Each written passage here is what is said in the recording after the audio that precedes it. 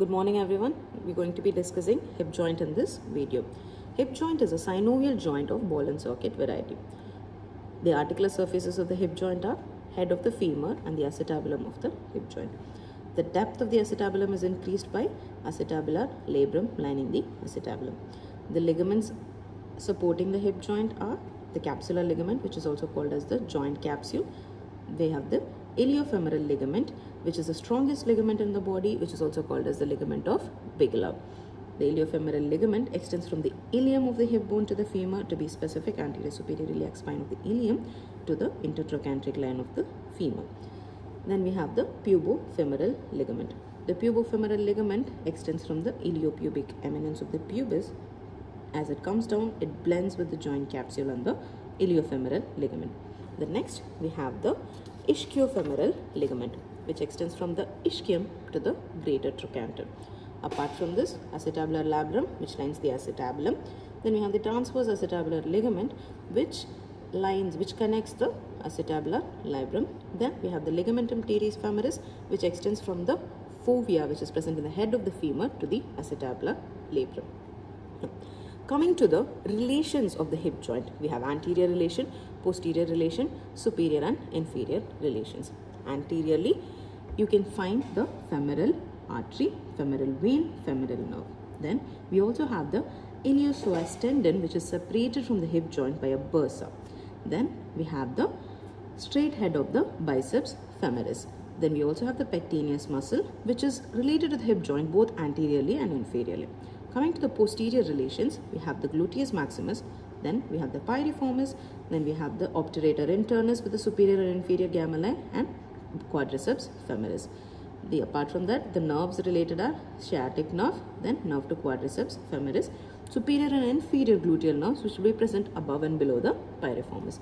Superiorly, we have the gluteus maximus, gluteus medius, gluteus minimus, and the reflected head of biceps femoris. Inferiorly, we have the obturator externus and pectineus. Now, coming to the bursa around the hip joint, we have 4 bursas around the gluteus maximus, 1 under the gluteus medius, 1 under the gluteus minimus, and 1 under the psoas tendon. Arterial supply of the hip joint is by the medial and lateral circumflex femoral artery, obturator artery, and superior and inferior gluteal artery. Nerve supply is by femoral nerve, branches of the obturator nerve, branches from the quadriceps femoris nerve, and we have the branch from superior gluteal nerve. Hip joint is a versatile joint, and the stability of the hip joint is provided by the depth of the acetabulum and narrowing of the mouth by the acetabular labrum. Then we also have the iliofemoral, pubofemoral, and ischiofemoral ligaments, which support the hip joint. Then the strength of the surrounding muscles, all the muscles that surround it. And we have the length and obliquity of the neck of the femur. So these 4 factors stabilizes the hip joint. Coming to the muscles producing the movements in the hip joint, what are the movements? We have flexion, extension, abduction, adduction, medial rotation, and lateral rotation. Flexion is by the iliopsoas muscle. Then we also have the sartorius and rectus femoris. Extension is by the gluteus maximus and the hamstring muscles. Abduction is by the gluteus medius, gluteus minimus, tensor fasciae lata, and sartorius. The abductors are also the medial rotators. Again, we have the gluteus medius and gluteus minimus muscle. Coming to the adduction is usually by the adductor group of muscles, namely adductor longus, adductor brevis, adductor magnus. The lateral rotation is by the piriformis, obturator externus, obturator internus, quadriceps femoris, and with the other short rotators. Coming to the clinical correlation, the most important one is fracture of the neck of the femur, which can be due to old age and osteoporosis. The types of fractures can be either subcapital, cervical, basal, or pretrochanteric fracture.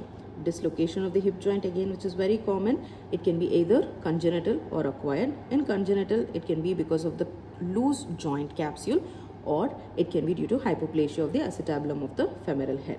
The acquired one, it can be due to automobile accidents, namely the car accidents, where there is dislocation of the hip posteriorly causing the sciatic nerve injury. Apart from that, we have coxa vara and coxa valga, where the neck shaft angle is either increased or decreased. Weaver's bottom occurs due to a bursa getting infected, namely the subgluteal bursa, the cursor between the gluteus maximus and the ischial tuberosity. Most common in tailors or weavers, and the name Weaver's bottom. With this, the hip joint is over. Thank you.